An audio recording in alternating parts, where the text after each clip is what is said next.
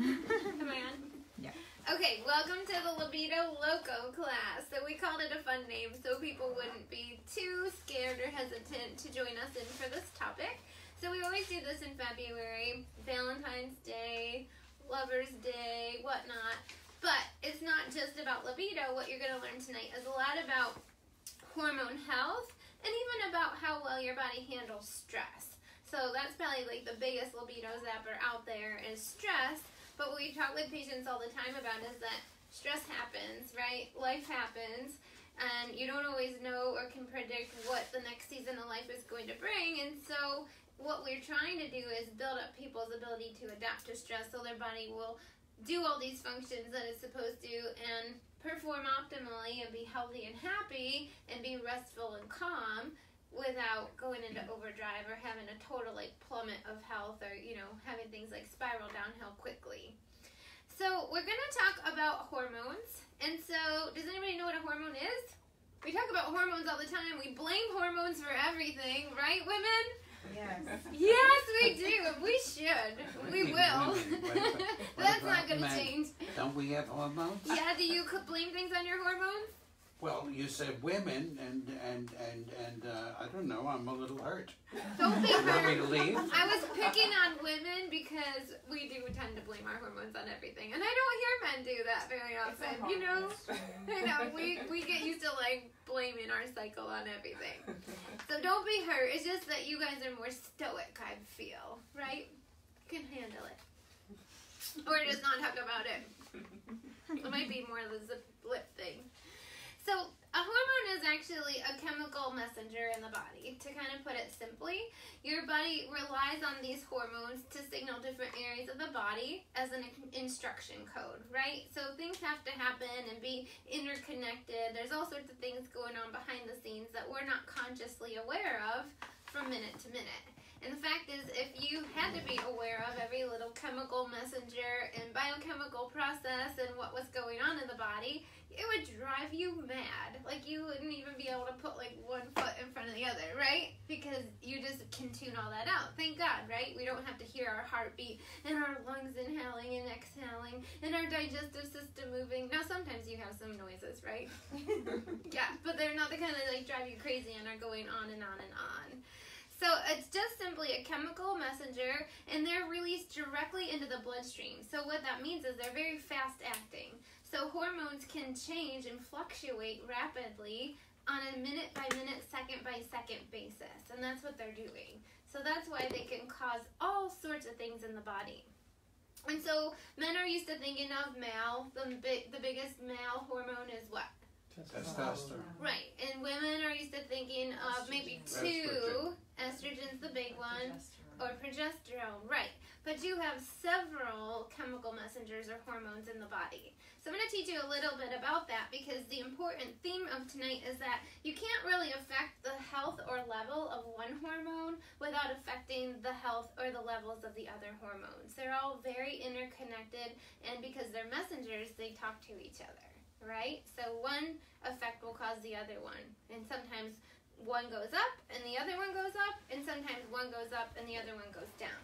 So they can have either relationship. Okay, but the hormones control most of our major body systems, and I said that's why they make us so crazy. So when I said libido loco, do you guys know what loco means? Not crazy. Crazy, nuts, insane in the membrane. See, I got you. I have all the music references tonight. I'm on a roll now. So when I say that they cause disruption or are interconnected to so many organ systems, they're related to hunger. So did you know that hormones is what makes you feel hungry or can actually make you feel satisfied after eating a meal? There's a whole bunch of hormones. Definitely reproduction. So that's the one that we all recognize. When we said testosterone, estrogen, progesterone, we think of like our reproductive system with hormones. Our bones, muscles, and fat growth. Did you know that those things are related to hormones? So things like diseases of those as well, like osteoporosis as the biggest example. Isn't that why they kind of threaten women in menopausal years to go on hormone replacement therapy, right? They tell you that you're going to get brittle bones or osteoporosis. That's kind of one of their biggest reasons to prescribe, So that's because your bones, muscle, and fat growth are interconnected. And so we said fat, right? So isn't everybody trying to lose fat? And even people who are not trying to lose weight, we definitely know that like increased body fat is related to a whole slew of health risks, right? So we kind of have this like mentality, like more body fat, more health risks. Wake and sleep cycles, that's all related. So if you're having energy issues during the day, if it's hard for you to wake, if you have that mid-afternoon slump, or if you're having sleep disturbance where either you can't fall asleep, or you crash too early, or you fall asleep but then you wake up intermittently in between sleep and then have a difficulty resting, or even wake up too early. Those are all hormonal cycles in the body. Your metabolism, so we talked a little bit about fat growth, the weight around the middle. Does everybody know what cortisol is? Yeah. So people used to not know, but now people are getting more versed in what cortisol is.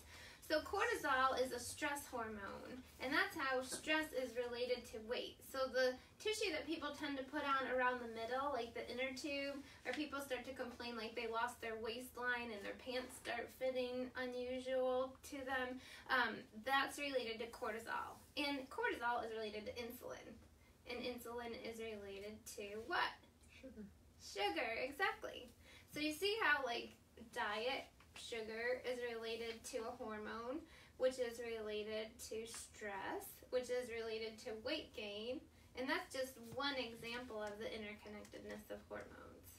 Okay. So yes, totally stressed. Like we've got patients who are like, I'm eating clean, their food logs look beautiful, you know, they are taking their program and are doing supplementation, doing exercise and working out, maybe even doing keto, seemingly doing all the right things, but still complaining that either they can't lose weight or they've been able to lose some and then their weight loss plateaus, right? So we look at that from a number of different angles. It could be a thyroid disruption, it could be an adrenal disruption, it could be an insulin resistance issue. And so weight gain, for example, would be individual to each person. The solution would be independent of what your unique individual issue is. So there is no one size fits all. And that's kind of a theme with all of our lectures. Have you guys noticed that? You're a little newer to the program. Yeah, that's okay. Welcome. You'll hear me say some of the same themes regardless of whether we're talking about libido or weight loss or keto or meal prep or headaches or whatever the topic is, because that's what we really believe in. There is no one size fits all, right? So people could have hormone imbalance and have maybe the same symptoms. So tonight we're talking about libido, but it could be any one of these chemical messengers that's out of balance, right? So the symptom is just the generic issue. It's a call to action, right? We've said that. It's kind of that red flag. It's the body's way to kind of raise a flag and say, hey, I need attention. I'm not happy. Please help me figure out why. Don't just cover it up with hormones or something. And we'll talk a little bit about the difference in a minute more in detail of the medical model of hormone balance versus the natural model of hormone balance. Did you know your mood is related to hormones? You're so cute. I wish everybody on camera could see this. We got a mix of like emojis going on. If I could turn all your little faces, your reactions into emojis, I think we covered like all of them. Just turn you guys into little text bubbles. Yes, we already know that emotions are related to our mood. No kidding. That's why we're here, right? They're making us loco. Libido loco. Something else that's interesting is your immune system is also related to hormones. So if you're not sleeping well and you're stressed to the max and you're in fight or flight and go mode all the time and you don't take any time to rest and recover and replenish and restore the body and eat right and do all the things you need to do, your immune system's going to take the brunt of it, right? And then you become more predisposed to colds and the flu and all the stuff that the ick that's out there. We just call it ick in general, right? Don't get the ick. Stay out of the ick. Right. Hair, skin, and nails. So we did a whole lecture, I think around Mother's Day, we did the hair, skin, and nails lecture. So you can actually go back and watch that on the YouTube channel. But we talked about the interconnectedness of hormones and hair, skin, and nails. So one thing that we always kind of taunt patients with when they're new is that one day, once we kind of uncover all these priorities and layers in the body, you'll become a wellness patient. And then we can have some fun with more of the cosmetic stuff, you know. So we get your adrenals balanced and your hormones in balance. And then we can talk about like hair, skin, nails, cellulite, some additional weight loss, those types of things. But it's usually related to hormones. Growth and development, so think of little kiddos, right? The kids that are delayed, they've got some pituitary signaling issues. They put kids on growth hormone, right? You've heard of growth hormone? Right. So as we get older, we actually produce less growth hormone, and that can cause us to age. It can cause us to be more predisposed to inflammation and chronic disease processes. So that's what all these body hackers are trying to do, you know, that are busting the keto code and figuring out, you know, how to improve performance with the proper diet and getting us out of, for example, glucose metabolism, burning sugar for energy into more ketones, is that they're really trying to figure out how to increase some of those growth hormones that we had naturally as a child to prevent disease and help with bodybuilding, you know, if we want to increase like lean muscle mass, so your muscular development and that kind of thing. I don't know why I'm touching my arm like there's muscles there. There's somewhere. I can move my arm, therefore there's muscles. Did you know that? Yeah, they might not be bulgy, but they're there. And your body temperature. So that's a big complaint that we get. People are either cold all the time, or they're hot all the time, or they're both, and they're flashing between the two and super uncomfortable regardless of what environment they're in.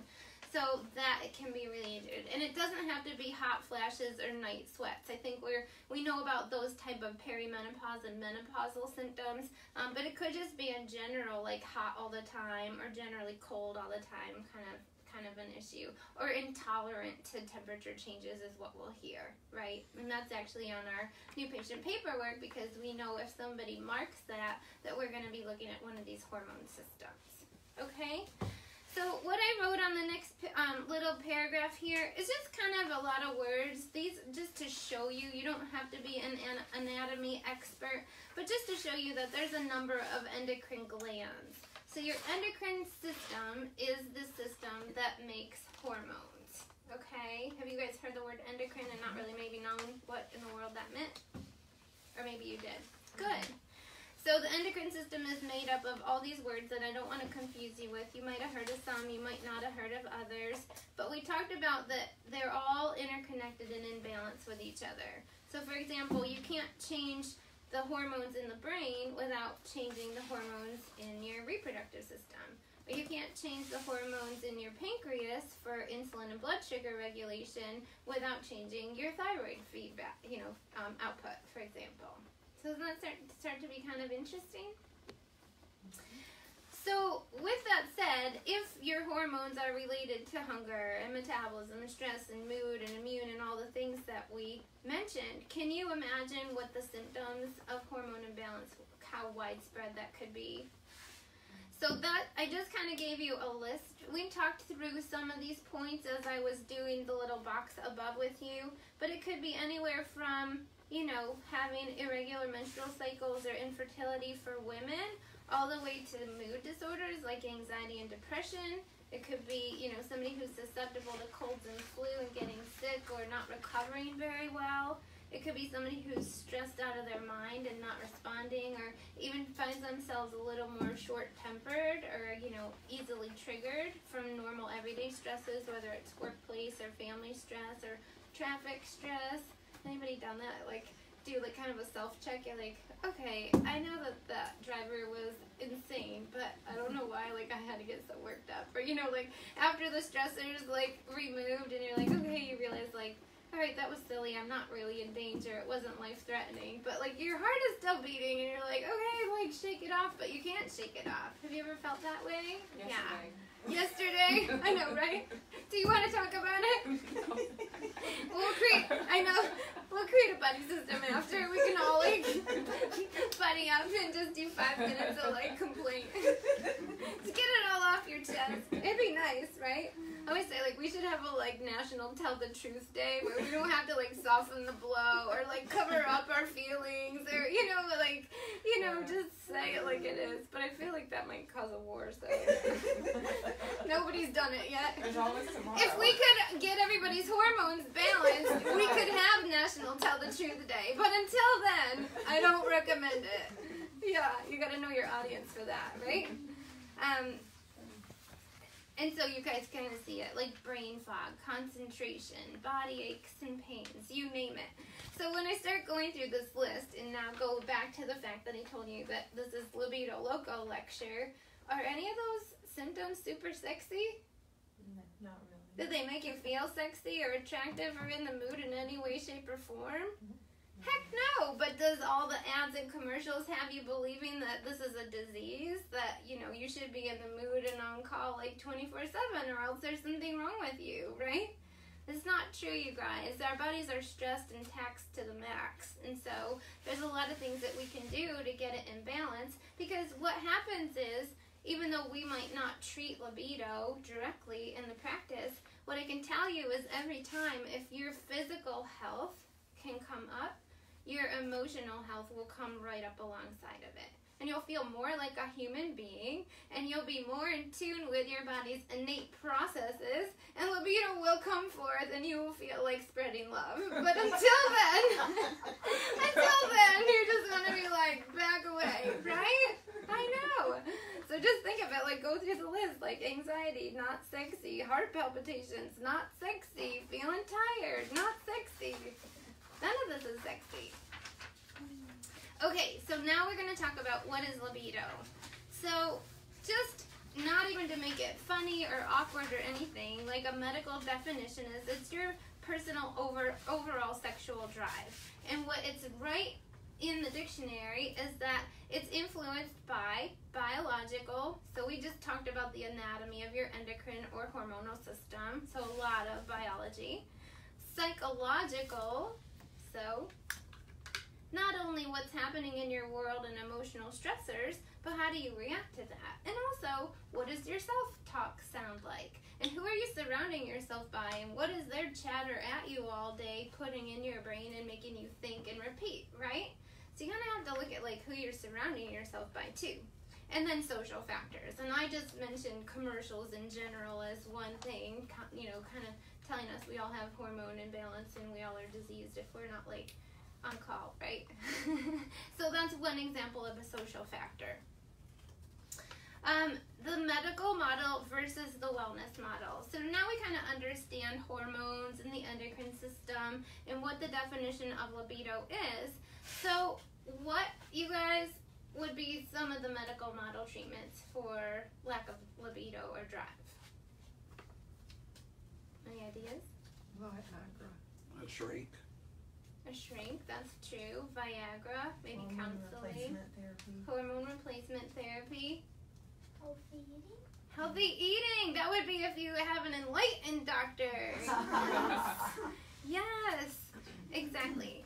So that's what some of the things are. They would treat the symptoms of low drive. And so that's what Viagra, the little purple pill, or the hormone replacement, even bioidentical. Have you guys heard that word? So bioidentical are sold to you as more natural than the synthetic over-the-counter hormones. What I'll tell you is that it's still kind of overdriving your natural hormone processes. So I'm going to kind of contrast that with the wellness model in a minute. But regardless of what type of hormones you're putting in the body, it's replacing your hormones. So when you take a hormone into the body, whether it's synthetic, if it's a pill, if it's a cream, or if it's a sublingual tablet, or it's an actual injectable, what happens is the body recognizes it and it starts to do the work that your lack of natural hormones would have done, right? It's replacing hormones. And so that will make your hormone levels look better on your blood work, right? You'll pass your blood test. But do you think that it's doing anything to rebuild the body? Like, what do you think about that? I know you're all my patients, so you're Is it smarty. confusing the body then? She asked, is it confusing the body? It is confusing the body in a sense because let's use the thyroid, for example, because everybody understands that. If you take thyroid hormone, your thyroid will start to recognize the thyroid hormone, and all the other endocrine systems will also pick up that there's thyroid hormones circulating in the bloodstream, and they'll all respond and react accordingly. So there's a little bit of confusion there because the other endocrine organs think that there's thyroid hormone. Now, if you stop taking the thyroid hormone, this thyroid still doesn't know how to work. And so it didn't solve the problem. It didn't restore or rebuild the thyroid at all. And in fact, it can actually make the thyroid lazy because it starts doing the work for the gland, and then the thyroid didn't know how to work. Go ahead. But thyroid replacement is extremely common. It is extremely my wife common. now, my ex, she Yeah. had a part of it removed, and I think I know of other people. Oh, yeah. And the fact of the matter is, he was saying that the thyroid hormone replacement therapy is very common. It's actually becoming more common in younger and younger generations as well. Like, we're seeing children who are coming up with thyroid. And some of the people that I know who have had their thyroid radiated, for example, for like hyperthyroid, which is irreversible, just so you know, they were in their teens when they had it done. So yeah, it's an epidemic. I'm doing a talk. I'm going to tell you guys about the Women's Expo in a little bit, but we're doing a talk on just exactly that. Yeah. So you're right. It's truly very, very common. Now, there are cases like we talked about. If somebody had a thyroidectomy, like the thyroid was removed for cancer or something like that, or they had the thyroid radiated, their body's not going to produce thyroid hormone. So those are not the cases that I'm talking about. But there are things naturally that can be done to rebuild and improve the health of the thyroid so that it'll make its own hormone, so you don't need to give the body replacement therapy. So that would be the better scenario or situation. So what is the mechanism? How do you do it? Uh-huh. Well, I'm going to tell you. Okay. Yeah, I will tell it. So the medical model, I want to keep going on this theme of what's not sexy for a minute, okay?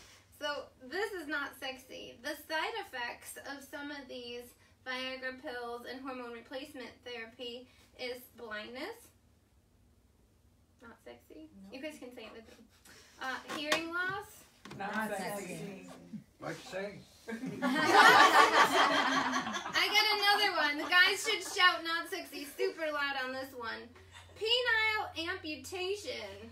Oh. Nobody said That's anything. more scary than anything. Never sexy and never gonna be sexy ever again, right? So there's actually a side effect of that, you guys, because it can cause prolonged erection, and it actually can strangulate your own anatomy to the point where they've had to amputate it. Like, men end up in the emergency room for these things.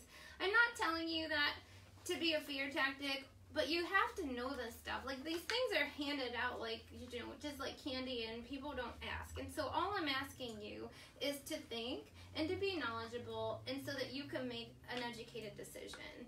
And I think that the data will speak for itself, and by empowering you and, you know, educating you, you'll be better able to make a good decision for your body, right?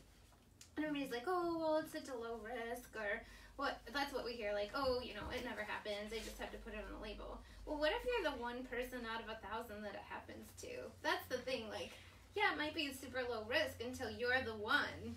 That's what I say. Okay. So also some of those medications can cause like a sudden decrease in blood pressure. Has anybody ever had a low blood pressure? Do you know what that feels like? Mm-hmm. Not sexy, right? You feel like you're sick, or you're going to pass out or ill.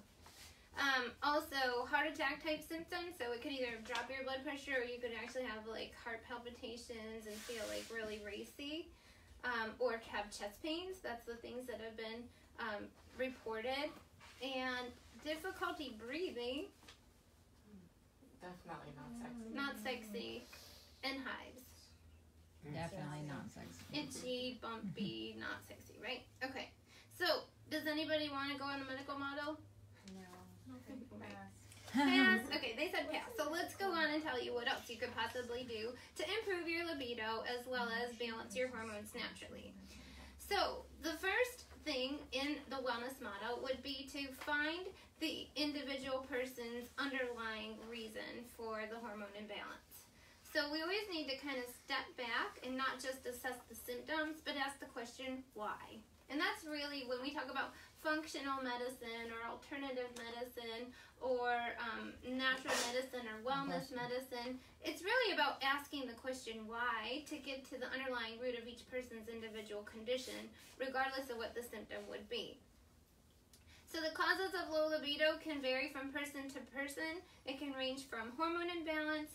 We talked about stress. It could just be a circulatory issue. So that's why a lot of the side effects of some of the Viagra and hormone replacement therapy sound like cardiovascular issues, right? Like the drop in blood pressure or heart attack type symptoms or like the strangulation because it increases blood flow too much. That's what those medicines are used for, is to increase circulation. So just circulatory problems in general, blood sugar imbalances. So people have elevated or real low blood sugars that can cause libido issues. We named the thyroid gland. So either when you start to listen to or look up symptoms of each of the glands, like hypo or hyperthyroid or hypo or hyperadrenal, it all starts blending together like a hodgepodge. Like you're just like, okay, this all sounds like the same. So that's because an increase or decrease in one of the hormones, because it affects all the other, they'll all, kind of counterbalance each other, could cause an increase or decrease of symptoms too.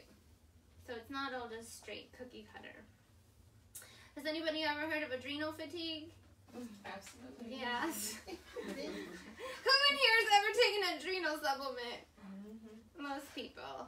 And I call this practice, it's called Health by Design, it's up there, but it should be called the Adrenal Club. So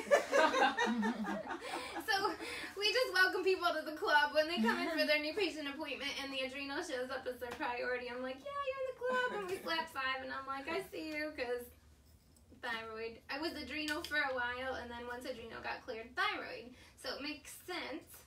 And I'll always kind of talk about this with patients. There's like this whole dichotomy in even the nutritional world where, like, I've heard 50% of nutritionists say you have to get the adrenal well before you get the thyroid well. And the other half is like, no, you have to start with the thyroid in order to get the adrenals balanced. Well, they're both right. It just depends on the individual. Like, some people's priority is their thyroid, while other people's priority is their adrenal.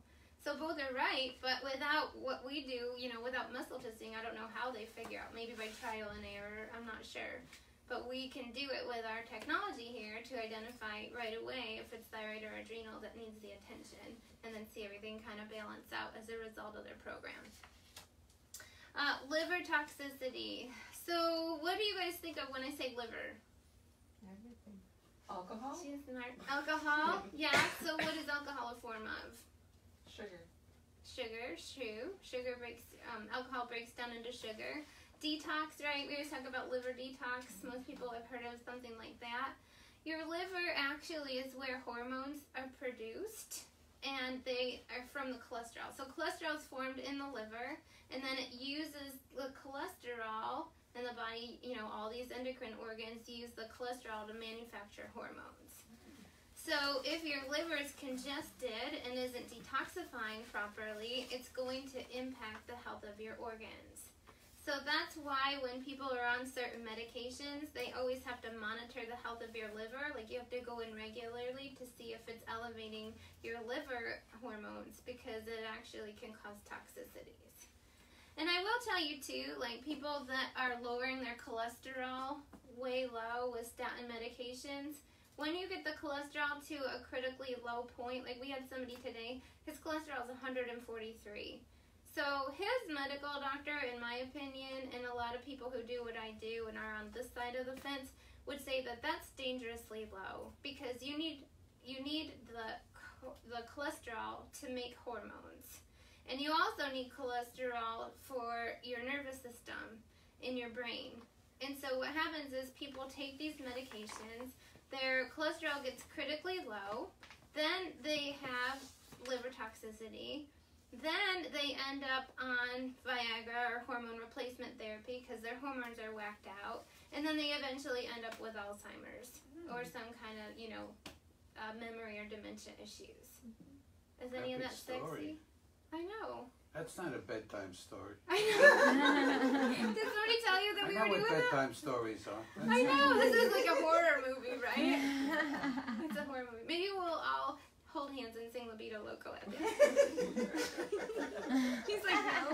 You can leave before we sing. He's like, peace out. I get it. You've never heard me sing, though. It could be amazing. Okay, so where are we? Wait, there's got to be some good news in here somewhere, right? Yeah. Yeah! From the back row, yes! Side effects from medication.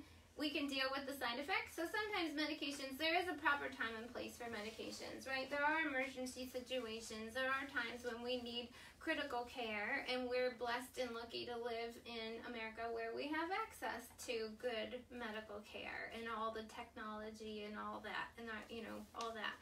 But is medication oftenly the first, too frequently recommended and not maybe the last resort? Sure it is. So that's what we're talking about. We're not telling people to be irresponsible with their health or avoid it altogether. You just have to use both responsibly and learn what's capable. And doing something like a wellness model is to prevent the need for excessive intervention in medical care. Does that make sense? So let them do the sick care when we get broken and when we have crisis and when we need life-saving. That's great. That's what the medical model is awesome for. But what happens until you're sick? Right? So nobody really thinks about that. We think that our only option sometimes is wait until we get inevitable illness and then pour on the heroics. But if you could do a little bit of preventative wellness model stuff and learn some of these tactics and foods and supplements and lifestyle modification along the way, you can prolong or maybe even avoid, some of the heroics. So you don't have to be a statistic is what we say. And just because somebody in your family or your genetic line had whatever name, fill in the blank condition, doesn't mean that you have to have it. Because what we know is genes are influenced by lifestyle. They're influenced by our health and diet and nutrition. And so you can turn those genetic factors on or off like little light switches. Isn't that cool? You can change your genetic code. That's pretty powerful, isn't it? That's not in a commercial anywhere, is it? No, it's not. It's not what's blasted through the mainstream. Emotional health. So I'm not a counselor. I'm not a shrink. You probably already know that. I'd probably be a really terrible one, don't you think? You don't think so? I'd be like, look! So we do have a couple of people that we can refer out to. We actually are going to air a similar lecture on this as a follow-up after Valentine's Day. We have Mary Whitman Ortiz. I've got a couple of her books here. She's got a great Facebook page. She lectures around the area. She's an author now, and so we've got some of her good tactics and skills, and I don't know, I'll let her talk about it. So we'll be online together on a Facebook Live. You'll see, watch your emails because we'll send you out the dates, and her and I will be kind of doing a body-mind lecture where I'll talk about the anatomy and how to heal you physically, and she'll talk about the mind and the psychological aspects in a very healthy way and non-confrontational. She's really easy to talk to. And then self-esteem is a big thing. So when people come in, again, without being a shrink or a psychiatrist or a counselor, we dig a little bit when people give us their health history. Like, oh, I want to lose weight. Okay, well, tell me a little bit about why. What does that look like in your life? And a lot of times it comes down with how you feel about yourself, and how you fit in your clothes and whether you feel comfortable in your own skin. And so there might be health risks and symptoms related to it, but sometimes it just comes down to it just doesn't make you feel good about yourself, or you're worried about the way you look or some of these other factors. So self-esteem could be a huge issue that needs to be addressed. So we always talk about health as a body, mind, spirit. It's multifaceted, right? There's no one answer for every single person.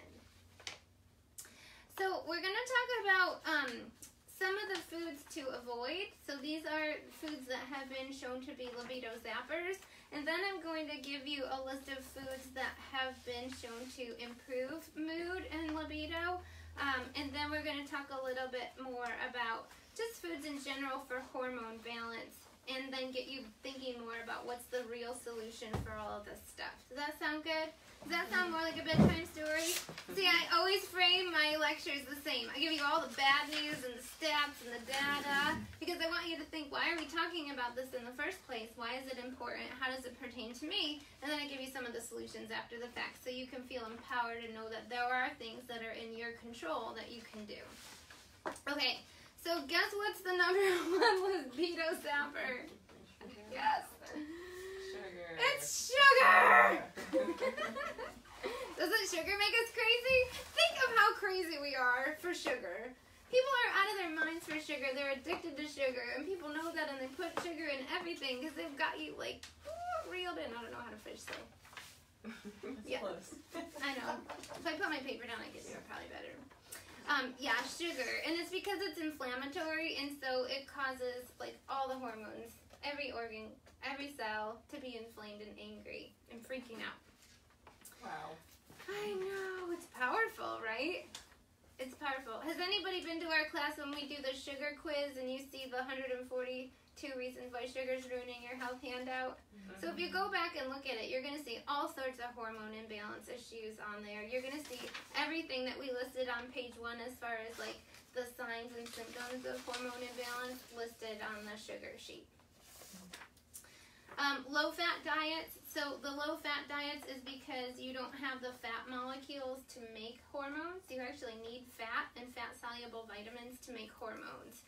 So that those old like low-fat diets and all the low-fat, and people are still afraid of fat, that's why it's critical to be on fat. And we are not proponents that all fat is equal, right?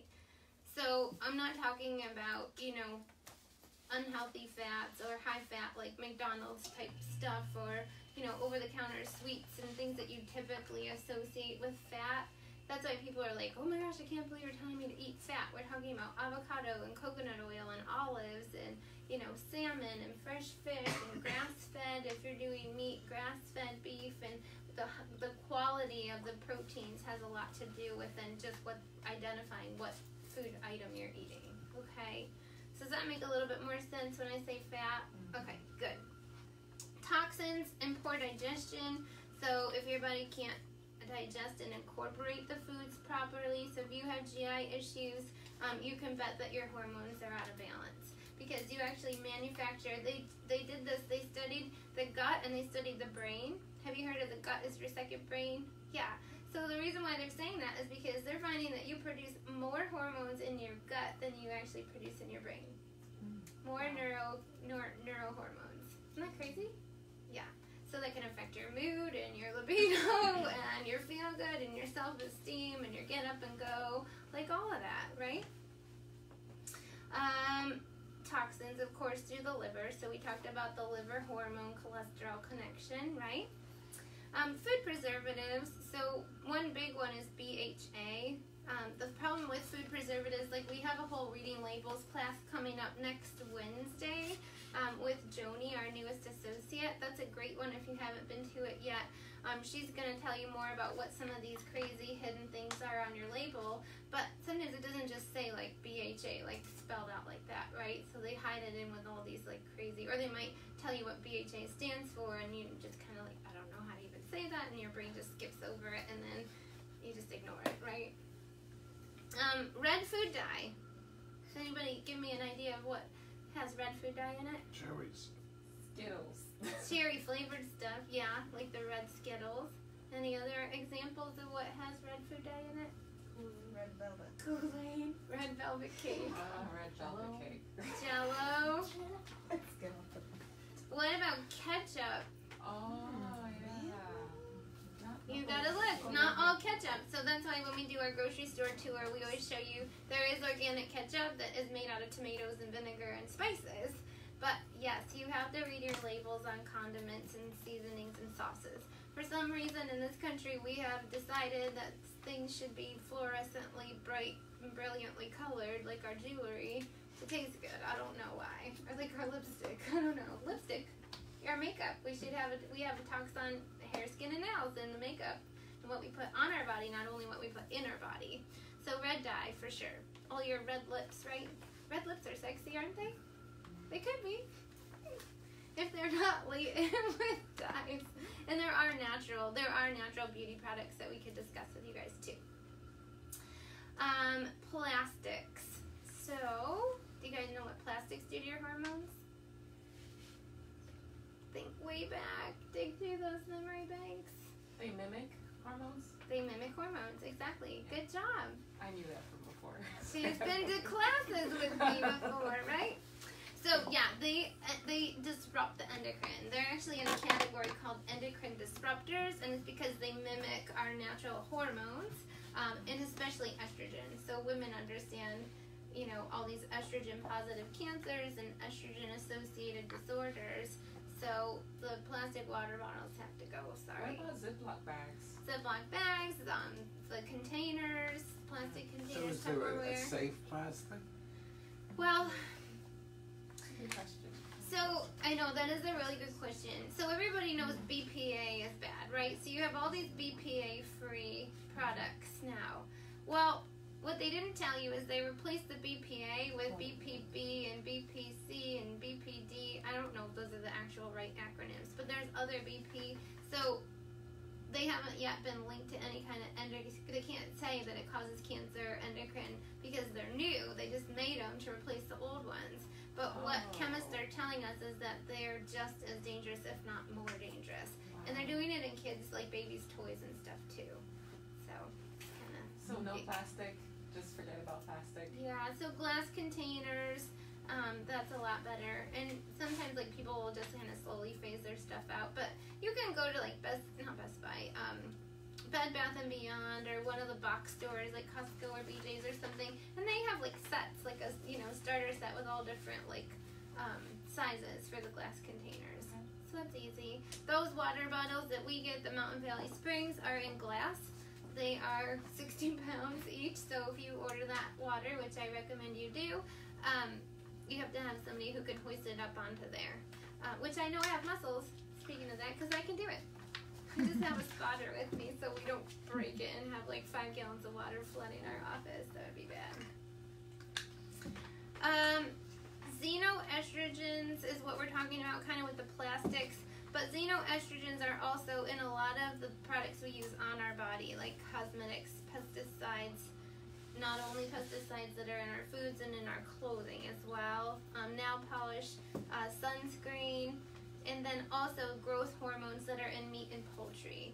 And so that's why we tell you that you really have to get organic for any of the animal type products that you're using, because it has hormones as well as pesticides. It's got both, and both are on the list here as far as endocrine disruptors. Alcohol's sexy, right? Most people use alcohol to get in the mood all the time. Did you know alcohol actually doesn't make you sleep better? It actually causes more disrupted sleep. And it breaks down into sugar, which makes the liver go into overdrive, which disrupts your chemical hormones. Quantify that. Quantify how much? Yeah. Like how much alcohol? It really depends on the person again. You know how we do Take like the our average little food person, book? which doesn't exist. Well, if I have a patient with cancer, then I'm saying 0, right? So if they're to the point where their body's had so much inflammation and endocrine disruption and some of these hormone positive type cancers, then I'm telling them zilch, right? If somebody's just wanting to lose weight and they want to drink socially, then maybe a couple of drinks a week. But there's, like, I couldn't tell you. You know, there's research that shows if you have a glass of wine every day, that it increases your risk of breast cancer, and I don't know what the number, but significantly. Yeah, so. But all those studies about red wine is part of the Mediterranean diet. I know. I'll tell you what, there's research for and against anything. somebody says you need to drink 8 ounces of water, and somebody comes out with research that says, no, you only need 1. You don't need that much water. Somebody comes out and says butter is good for you, and somebody's like, oh, no, you gotta do margarine, which we know is totally false, you guys, right? So somebody says eggs are fine, they don't raise cholesterol, and then somebody else says, oh, no, egg yolks are terrible for you. You know what I mean? So is a Mediterranean diet better and been linked to health? Yes, but is it all the lack of processed foods and sugars and chemicals and fresh produce and olives and oils and healthy fats that's causing it, you know, their health stats to be better, or is it actually the red wine? The red wine. He knows it. There's no doubt about it. He knows it's red wine. Well, the cool You're thing a little is, young, but you start. we have a resident expert in the house. Just ask him all your alcohol questions. I love it. I know my grandpa made red wine his whole life, you know, and they lived to great old ages, but it was homemade. It didn't have the sulfates and the nitrates. Yeah, but it had all the stuff on its feet. Yeah, it was low sugar, you know. It didn't have, he didn't stomp the grapes. too. Yeah, he did. So everybody's different. That's what I'm telling you. So the recommendations for quantity would definitely depend on your health risks and conditions and current circumstances. And some of it is getting to know your body. Like, if you don't drink for a while, like we just got done with the 28-day cleanse, and suddenly, you know, your people told us they lost weight and their bloating was down and their, you know, depression was better and they slept good and their joint pain was gone and their skin looked clear, and then say they reintroduce wine, for example, and they're like, okay, I'm like groggy, my gut is killing me, you know, then we're like, okay, maybe that's not something that you need to add back, or that needs to be a special occasion only kind of a food. You know, your body will tell you. Once it gets in balance and it's cleaned out and feeling good, when you put something back in that it doesn't agree with, you'll get a much clearer answer. You know, the body's like, I say eject, right? out with it. Stress, right? We actually, when you guys come in, the first test we do on you is a stress test. So when you were wearing that belt around your middle, remember you laid down and you stood up? We were actually measuring the health effects or the accumulated effects that stress has had on your body. And the reason we do that is because we know stress has been linked to every major disease out there. But we just kind of, with knowing that, we just brush that fact under the rug, don't we? We're like, yeah, stress, there's nothing I can do about it. I'm not as stressed out as Nancy down the street, or, you know, my family's not on Jerry Springer, so I must be doing okay. I'm doing better than the average American. Or the other, we've got people like, oh, I thrive on stress. Like, I couldn't get anything done if it wasn't for stress. I definitely, like, work better under pressure, right? Okay, well, for how long? Like, quantify that, right? We don't know until it's the straw that broke the camel's back. Like, suddenly the body's like, enough. And if we don't listen to the small, subtle signs, then eventually the body just crashes. And then we have some major upset or emergency type situation or major setback to our health. So it's like, if we didn't just put ourselves on house arrest and take a break and a mental health day and take vacation and rest and treat our bodies right and eat the right foods and all, the body will revolt against you. Has anybody ever had that happen?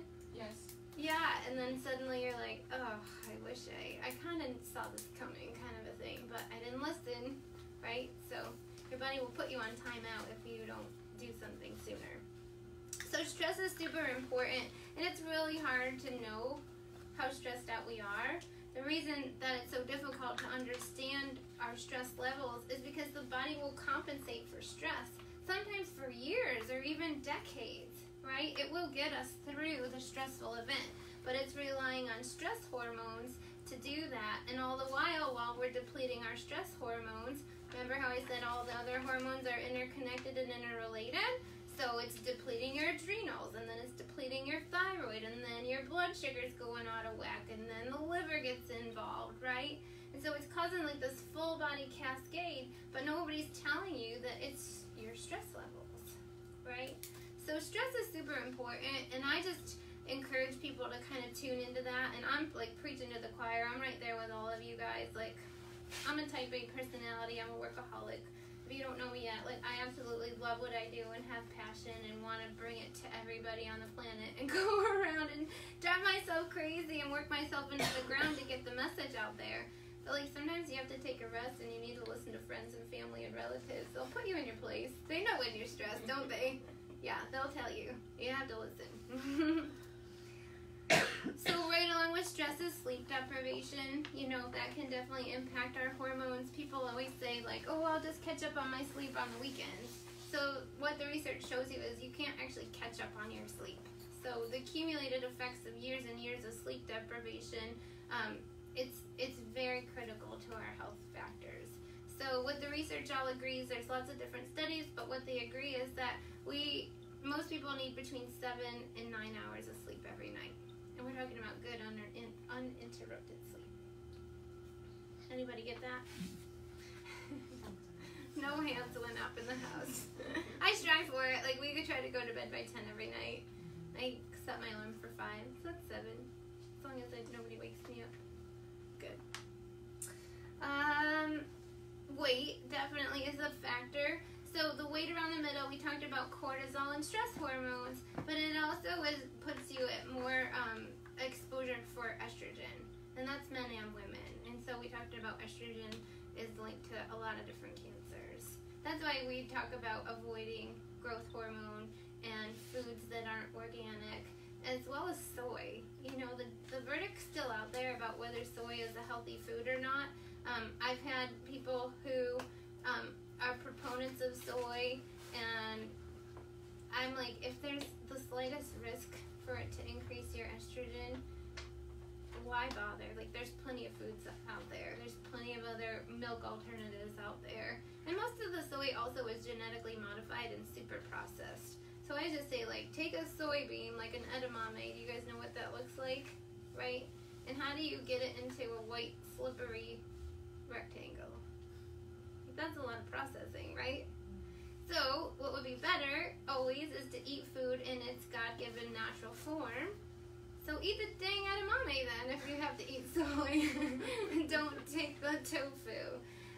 And what they also said is, you know, soy in its whole food form is better, you know, because it has all the cofactors and all of the enzymes and other ingredients that will allow your body to process and digest the soy. But I still would do it in moderation or minimally. Exercise. So exercise will make you look good and make your pants feel better and make your self-esteem and confidence go up, which we said are all libido zappers. But there's a lot to be said for exercise will increase growth hormone, which will help the other hormones. Exercise will help you burn the excess fat, which stores estrogen in it. It will help, it's a stress outlet. So if your body is stressed beyond belief and you don't even know that you're stressed out, you know, getting exercise. I think what we talked about at one of the classes, like, move your body like 3 times a day for 30 minutes. That's not that difficult. I told you guys, like, I'm stressed out workaholic, work myself into the ground, love it. I was making all the excuses, like, because the practice, like, doubled overnight. I'm like, I can't find any time. I already get up at 5. I don't get home until 8. Like, when in the world am I going to exercise? And I just let this little record player keep playing in my head. But all the while, like, I was getting more fatigued. I was putting on the inner, what do you call it? Inner tube around the middle. You know, I wasn't sleeping as well. Like, I had body aches and pains. I mean, I was like, this is ridiculous. Like, I'm supposed to be an example to you guys. Well, it was my 40th birthday is coming up, and so that, for whatever reason, lots of reasons, triggered me, and I'm like, this is ridiculous. Like, I cannot, I'm going to be in the best shape of my life, and the best health of my life when I turn 40, not feel like I forsake my own body for the sake of others, or, you know, for work. And so I started working out, and what do you know? Like, I found the time, because I scheduled it. And so 3 times a week, I go and work out with Stephanie Lincoln, Captain Lincoln, who created Fire Team Whiskey, the bars and keto shakes that we have in the office. And, you know, 3 months later, like, my inner tube is shrinking. I do have muscles under here, if you're wondering. I feel better, like, almost immediately. Like, aches and pains are gone. Energy is better. Sleeping through the night. And I'm, like, so mad at myself. Like, why am I so stubborn? Like, why didn't I just do this sooner, you know? But we have these record players that go, and all the excuses in the world would come up for me. And I'm like, like, wow, I found time. So I get home a half an hour later, big deal, or I get up a half an hour earlier. And it's only 30 minutes 3 times a week. So I highly recommend Stephanie. Her information's out there. She has personalized programs. Like, I choose to work out with her one-on-one because it's super fun and I like spending time with her. And I like the hand-holding and the accountability. But she even has like online subscriptions that you guys can get and do in the comfort of your own home with minimal equipment. And it's the high-intensity stuff that they're talking about that you do, like intervals. And so what I also love about it is that it's only 30-second intervals, right? So like they might be having you do this crazy movement or something, and you're feeling like uncomfortable or out of breath, but you're like, okay, it's 30 seconds, who cares? You know what I mean? And so it kind of helps with like your own success in your brain too. So I highly recommend it. There's all sorts of research online about why high intensity is good for some of these hormone issues that we're talking about, and for burning fat and increasing performance and increasing mental clarity and that kind of stuff. And it's HIIT is how you spell HIIT. And so there's a lot of medications. Does anybody ever look at, if you are on medications, have you ever actually read the insert for those side effects? Takes a lot. I scare easy. It's crazy. So you just don't read them? Yeah, I know. You put like a blind eye to it. Well, if you read it, you would know that low libido is a side effect of statins, birth control, antidepressants, antihistamines, glaucoma meds, beta blockers, which is a blood pressure medication, anti-anxiety meds, anti-seizure meds, hair loss medications, prostate medications, nerve pain medications, medical marijuana.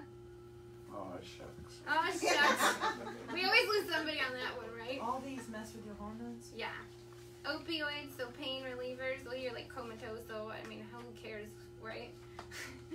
If you're on pain meds, you don't really care if you get touched, right? You're just like, whatever. Oxycontin is in there. Percocet is in there. So your meds, if you opened them and read them, could be the cause of your libido issues and hormone imbalance. Insecticides are on there, so that's a big one in Florida. Like, it's really hard to not have exposure to pesticides and insecticides, because if you're not, bugs like take over all your living and workspaces. They're crazy here. In New York we have bugs too, but for some reason they don't come in your house. Like, they stay in nature where they were supposed to be. They don't try to infiltrate every room in your house. Why would the bugs here do that?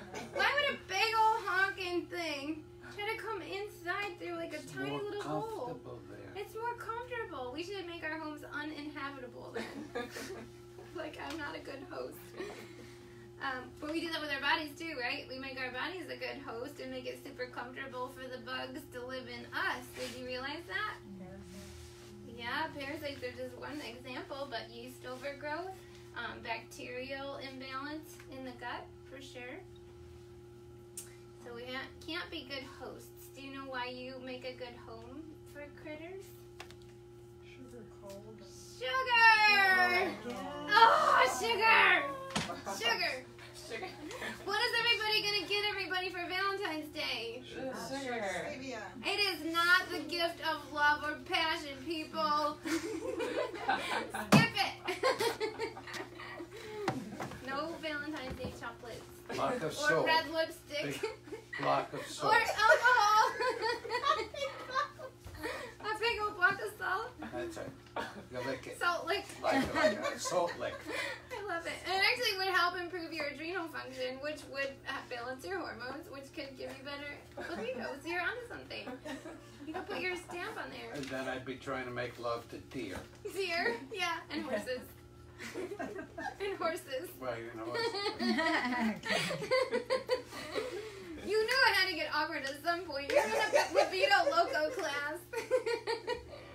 But it can be fun to talk about this. You know, sometimes if we bring a little humor to it, suddenly it clicks. Like, we live in a mad world, you guys. Like, some of the stuff that's been shoved down our throats is truths. If we just pick it apart a little bit and start having a conversation and talk about it, like, who put this stuff in our brains? Like, who sold us this? Who brainwashed us into believing all this stuff? So sometimes we just shake you up a little bit to get you thinking and just ask questions, you know? Ask. It's okay to ask. People are afraid to offend somebody. They don't want to go to their doctor and, you know, be a non-compliant patient or have it marked in their record that they refused care or medication. Who cares? What does that mean? Just find a doctor who's willing to work with you. That's all. You have choices. You know how many doctors are out there? And enlightened ones who actually will work alongside of a nutritionist. We have patients go all the time to their medical doctors and show them how great they're doing and provide the evidence and proof through their blood work and through their testing and the improvement that they don't need medication anymore or that they need less medication. And the doctor has to decrease it because they're doing better. And they tell them, oh, whatever you're doing, keep doing it. That might not recommend it as a first choice, but they will work with you guys. Okay, and then chlorine. So that's the other hard thing in Florida. Chlorine and pesticides. Chlorine is in our water. In Florida, you guys have chloramines in addition to chlorine, and so they don't smell. They've taken the chlorine type of smell, the bleachy smell, out of the water by using chloramines. So you think that the water's safer, but chloramines are actually more dangerous and more toxic than chlorine alone. And normal filters don't take it out. So the foods that you can get, has anybody ever heard that oysters are an aphrodisiac? Yeah. It's actually true. It is? Yeah. You know what else is? Bananas. But bananas are really high glycemic index fruit. So like maybe on Valentine's Day you can do chocolate covered bananas or something. But you shouldn't have a banana in your smoothie every single day, you guys. It's a lot of sugar, especially to start your day off. And if you're doing keto, a banana can actually kick you straight out of keto. Bell peppers, truffles. I'm not talking about chocolate truffles. I'm so excited. No. Do you guys know what a real truffle is? No. Yeah, it's a mushroom. Yeah, they have to have the certain pigs go and like dig them out of the ground and all that. And they're like cost a fortune. Oh, they're unbelievably expensive. Super concentrated flavor and they're delicious. See how excited I got over truffles? Celery, that's super easy. Is anybody doing celery juicing in the morning? It's not bad. It's terrible. You It's did all it? strings. Oh, just the celery itself? Yeah. Oh. It's all strings. We're talking about celery juicing though. So you put it in the juicer and drink the celery juice. I thought it was going to be so disgusting. I was like, okay, here we go. I'm like, and then I'm like, oh, it's actually like super mild flavor and it's kind of sweet and Around the turn It's of nice. the century, Yeah. particularly in Eastern European neighborhoods, they had Dr. Brown's celery tonic. Oh, cool. Well, people have known for years. So I did all this research. Like, how are they saying that celery juice like cures everything? And it's because of the salts in the celery. The salt? The salts. You know how like celery salt is a seasoning? So these Yeah. celery salts go in and like break up inflammation and chronic congestion and free up the organs and it's just powerful for everything. Not only the digestive system, but like cellular healing in general. So that's why they're making all these medical claims. Yeah, people will drink it every single day. Okay. It's not bad at all. It takes a lot of celery to make like they recommend like anywhere from 4 to 8 ounces in general. You can do more than that, but it takes a lot of celery. So I know I cheat and go to Earth Fair and I'm like, can I have a celery juice? And they're like, just celery? I'm like, I'll be back. I'm gonna go shop. Oh, they like squeeze up the celery in the machine. I'm like, nobody else can have celery today because I got it all. But it's actually nice. And what I'm reading with some of the research is that you don't want to, like some people put a little bit of green apple or something to kind of sweeten it or make it more palatable. But it's more effective if you do it straight without anything else in it. What about lemon juice? No lemon in it? Oh, in the celery juice? Yeah, what I've read so far says do straight celery. Yeah. watermelon. So watermelon's interesting because, again, it is a higher glycemic index fruit, meaning it has higher sugar or raises the blood sugar. But it's actually a lot of research in anti-cancer medicine, and we have it in the test kit. So we have like chronic illness test kits to kind of see what matches with people to, you know, help kind of arrest some of these inflammatory processes. And watermelon's in the kit, regardless of it being a high glycemic fruit. Asparagus, sexy, right? Yes. Makes you so sexy. Chocolate is actually on there. Yay! That's why we gave you chocolate covered strawberries. So if you're gonna eat your chocolate, you have to do it responsibly and get good quality organic chocolate. Okay? Dark. The darker the better, because the more dark the chocolate, the lower the sugar. Yeah. And what you also could do is get really good, high quality, dairy-free, sugar-free cocoa or cacao powder, and you can make your own chocolate. So you can use coconut butter and coconut oil, or coconut cream. There's all recipes online. You can make Mexican chocolate and put some cinnamon and some hot cayenne pepper in there. You can put little nuts and seeds. You could put peppermint oil. You can put orange oil in it. You can do whatever you want. And make it whatever flavor. You can make your own chocolate. And also I recommend looking up what I'm explaining to you, like with the coconut oil and the coconut cream in it, is they're called fat bombs. So that's part of the keto world, is to, as a, you know, attempt to try to get more fat in the diet, healthy fats. So if you go online and research fat bombs, you'll find peanut butter flavored one and chocolate flavored one and maca green tea. Sounds dangerous. Boom. Never. Explosion. They're great, and you keep them in the fridge because coconut oil melts at room temperature or in your hands. So you kind of take them out like 10 minutes before you want to eat them, just so they get a little bit room temperature. And they're amazing, and that's a good thing to help satisfy a sweet craving as well as hunger. So if you get some fat, well, usually if you think you're hungry, if you get some fat in your stomach and let it sit for a minute, you'll realize you're full. So everybody thinks they need carbs, like, oh, what am I gonna eat if I can't eat carbs? I'm gonna be so hungry without carbs. Carbs don't last, you guys. It'll make you feel full and bloated and heavy, which you are, you know, thinking that's fullness. And then you burn it, and then you're hungry immediately right after, like an hour later. But if you put fat in your body, it actually sustains you longer. Does that make sense?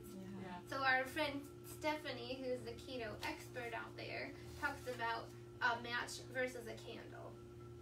And she says that a match, you know how you strike it and it quick burns? That's like a carbohydrate, versus if you light a candle and it's a slow burn. That's a keto. That's a fat burning. Does that make sense? Yeah. Cool. So you want it to be a candle, not a match. Garlic is super sexy.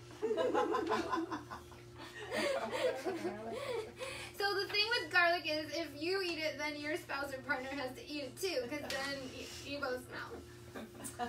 Avocado, so healthy fats, and any of the healthy fats. Grass-fed butter, coconut oil, olive oil, tuna, salmon, sardines, so all those types of foods. So now hopefully you've got an appetizer, an entree, and a dessert idea for your Valentine's meal, right? I can see the wheels are turning. And then if you flip to the last page, these are foods that balance hormones. So the number one thing that we wanted to talk to you on this was fiber. Fiber is not all that easy to get in your diet. So we went to Orlando, me and Charlie, one of the associates here, and they talked about the microbiome. You guys know what the microbiome is? So it's the diversity of bacteria that live in your gut, which is unique to everybody. Like, it's like the same as like a thumbprint, but it's your bacteria. And they talked about like how your microbiome rules the whole world, like your preferences and what you taste, and even like the people that you like and what you're attracted to, and your health and all these other things. But they were talking about, you know, the whole probiotic world, right? Everybody's like, oh, you have to eat yogurt and fermented foods and get probiotics and taking probiotic supplements by the handful and everything.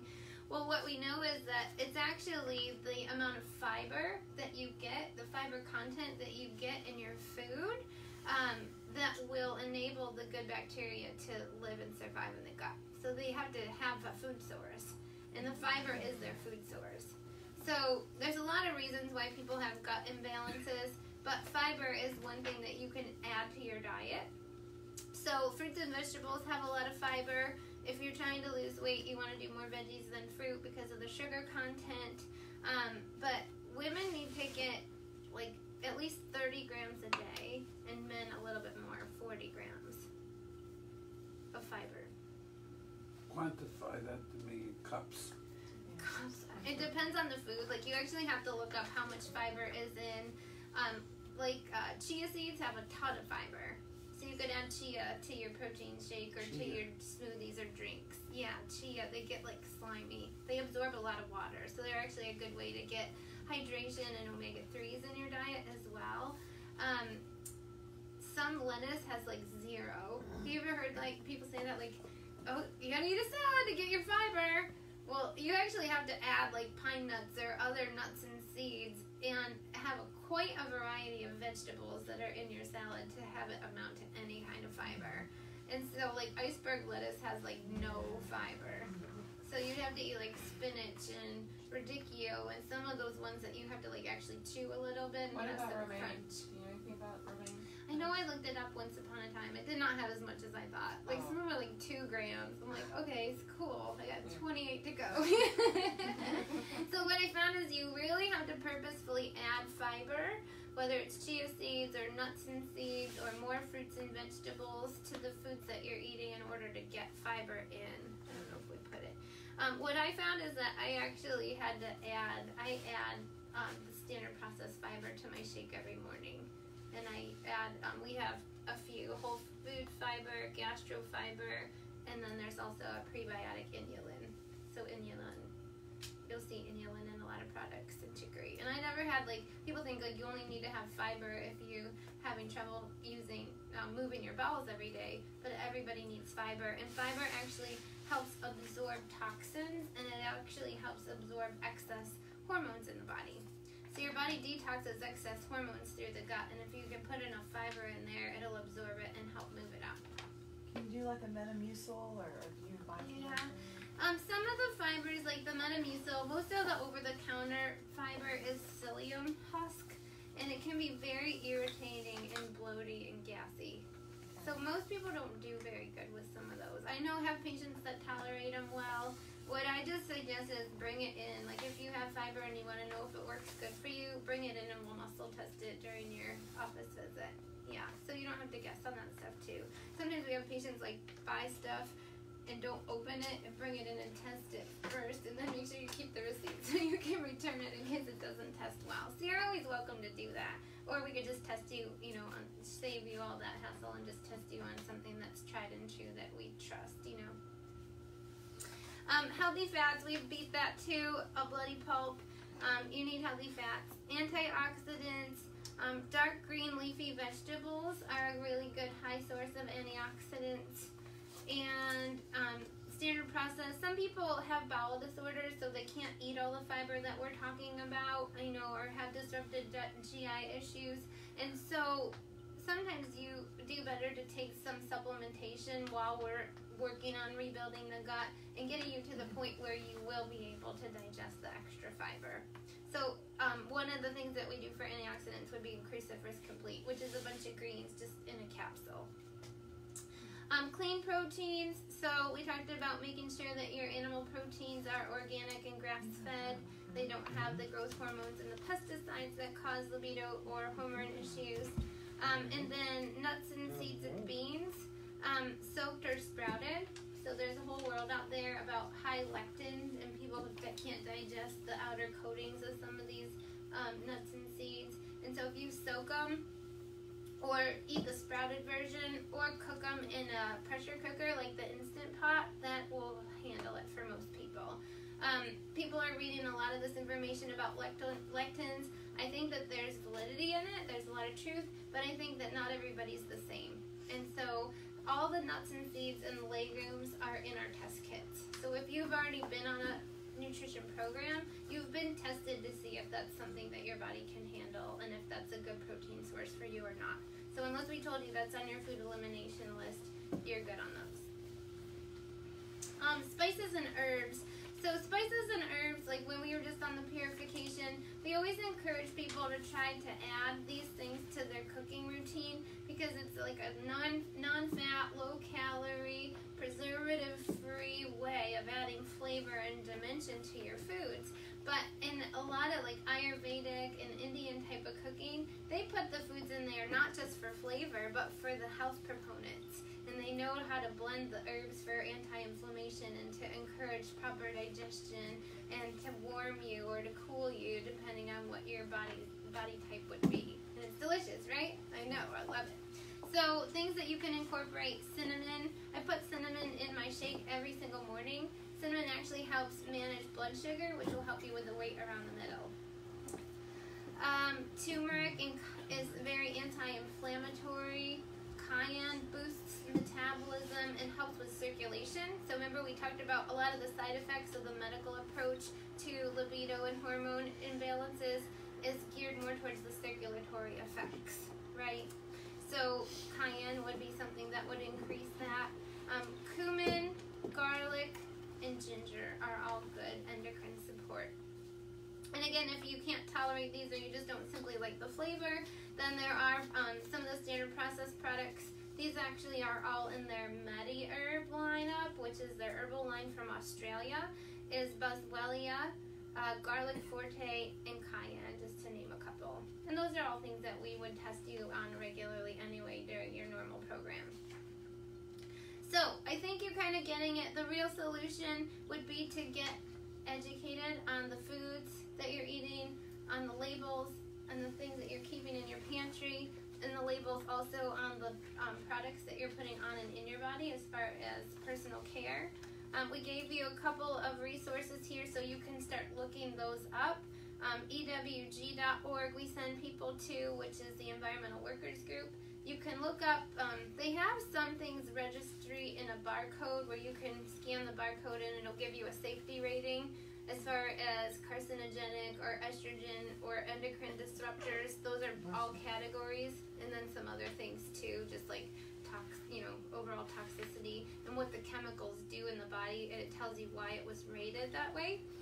If you can't find the barcode, you can look up the specific ingredient. So if you're like reading a label and you're like, how did that get in there? You can look up those items individually too. And they have an app called Skin Deep app. That's where you can scan the barcodes. We talked about swapping out your containers for glass or ceramic and ditching the plastic water bottles. I don't mind. These we get, you can either get glass water bottles or like the stainless steel or aluminum bottles, and they're not reactive. Laundry detergent, there's petroleum in a lot of that, so swapping that out for a natural laundry detergent. There's chemical-free versions that are just enzyme cleaners that break down the oils and the bacteria in the, in your clothing and towels and bedding. Using chlorine-free paper products and hygiene products, whether it's tampons or pads, toilet paper, paper towel, coffee filters. Those are some of the areas where some of this stuff hides that you might not think about it. And they have the unbleached version of all of the above. They have varieties that are cotton, that are organic, and they're easy to find, in all of our local grocery stores. Avoiding stimulants, so that would be like caffeine.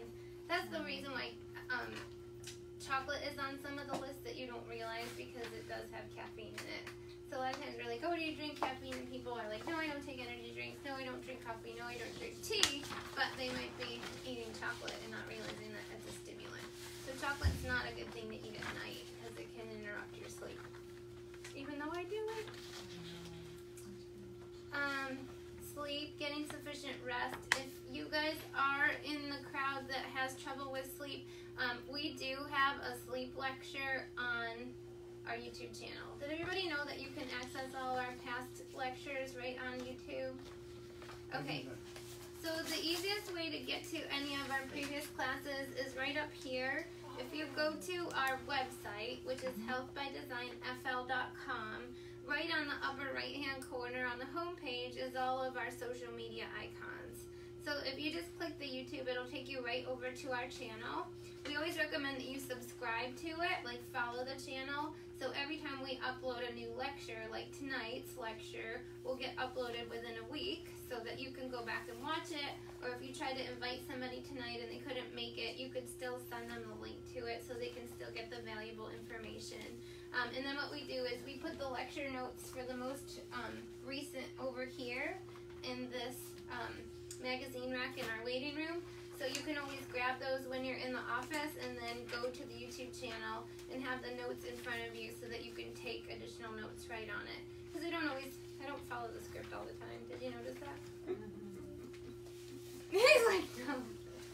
I might say something totally different when I give this lecture next time. I just don't know where it's going to lead me. It depends on you guys, the audience. It just depends on who I'm talking to, what comes out of my mouth, you know? That's totally true. Where are we? Sleep, chlorine. So, you know, for $20 or $30, you guys can go to a Lowe's or Home Depot or one of your local suppliers and just get a simple charcoal shower head filter, and that'll eliminate a lot of the chlorine out of your water. It's the equivalent of 8 ounces of chlorinated water that you absorb when you shower, because you're all warm and your pores are open. So we don't think about that, but we're absorbing water through our skin. Essential oils in place of perfumes, air fresheners, cleaners. You know, we're just that's one of those social things that we talked about. We think that we have to like reek like perfume to be sexy for some reason, which is totally not sexy when it stimulates somebody to have a headache and start gasping for air and, you know, stimulates an asthma attack. That's not sexy. The way I like it. It's not gonna put you in mood. Yeah. If they're the one gasping for air, right? I get it.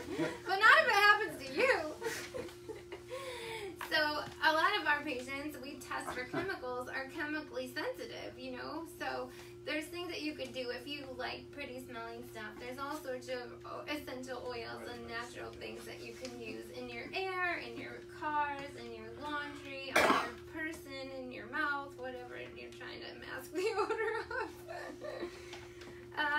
And the same for chemical-free soaps and toothpastes. We talked about the high-intensity exercise, the interval training, eating clean. So if you're hanging out with us, we're going to talk about nutrition in every single one of our classes and every single one of your appointments. So we're going to help you navigate the crazy world of nutrition. We should say, like, Nutrition Loco is our next class, because that'll make you crazy too. We should just put the word loco on every single class that we do, right? Because I'm crazy, or because the topic is crazy. Both. Using adaptogenic herbs. So there's herbs that we test for in the office as well that help your body handle stress. That's what adaptogenic means. So stress happens, but we're going to build up your ability to handle and adapt to it so it doesn't cause these major disruptions and setbacks. Detox. So the 21-day and 28-day purification programs through standard process. We just did a big group cleanse in January, and some people did it in the group, and we met once a week. And then other people did it solo, so they just did it from home. And Standard Process has amazing resources for that. They have a beautiful program guide, recipes, a downloadable or hardcover cookbook. We have emails that we can subscribe you to that, you know, for all the 21 days, it'll send you a little personalized message about what to do and experience. And it's just, it's really a great program because 21 days is enough time to make a habit. So whether that's stocking your pantry or reading labels or how to shop or, you know, incorporating some new recipes into your day-to-day, but also helping your body with the food cravings and the sugar addictions and changing your palate and getting the inflammation out of the body and handling some of those like habitual things. It's great. So that's like a huge thing for any kind of hormone balance. There's some offices across the country that they won't even start patients on a program until they complete the 21-day detox. So that's something that if you're interested, we can give you some information and you can decide if that's the right route for you to go in. Essential oils, there is celery oil. Orange oil is actually a mood enhancer and can help with libido. And it's just mild. Lang Lang is really good. Clary Sage or Clary Calm is one. from doTERRA that we recommend, and that is very hormone balancing, like women might use it cyclically. There's all sorts of different essential oils. I don't know if we have the book here. There's an essential oil book that when you're here waiting for your appointments, that you can leaf through and look up different conditions and different recipes and how to use the different oils. There's an oil called Passion by doTERRA. So there's a lot of different things that you can do. Different supplements, B vitamins, zinc and tribulus. Zinc actually helps with fertility. It helps with hormone production. And tribulus is an herb that is like, I can't say that. What can I say? How can I say it correctly? It actually is good for like male enhancement. It works a little bit more for women. It works better for men. For women, it's just kind of more of a general tonic for the endocrine system. For men, it actually is more of a libido enhancer. And it'll help with hormone balance. So it's not just a symptomatic type of thing like the over-the-counter medications or prescription medications.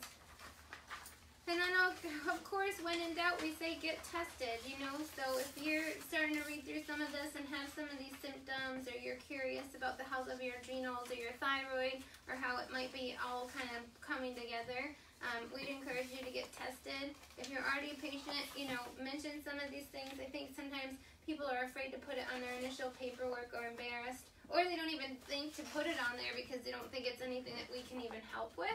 So, yeah, talk to us. We're all easy, approachable. I always tell people this is a non-judgment zone. Like, when you come here, we're here to help you. We're not going to make a big deal out of anything. We'll take everything in stride and really help you get to the underlying root of whatever the imbalance is. Any questions for me? That's going to end, like, the official lecture. Anybody, while I'm taking questions, anybody who wants to experience muscle testing who hasn't yet been muscle tested, we always allow the guests to experience it. So if you do want that, in the back of your yellow folder, the last sheet would be your public education worksheet. So we just ask you to fill out your contact information before we'll take you back. And then, you know, there's a list to put some of your health concerns just so we can have a brief conversation. And then I'll take you back one at a time to do the muscle testing. But any questions that I can answer? You're all libido experts? Cool. You can go plan your menu, get some of the items. Don't buy the people you love chocolate and perfume. And God bless. Have a great night. Thank you. You're welcome.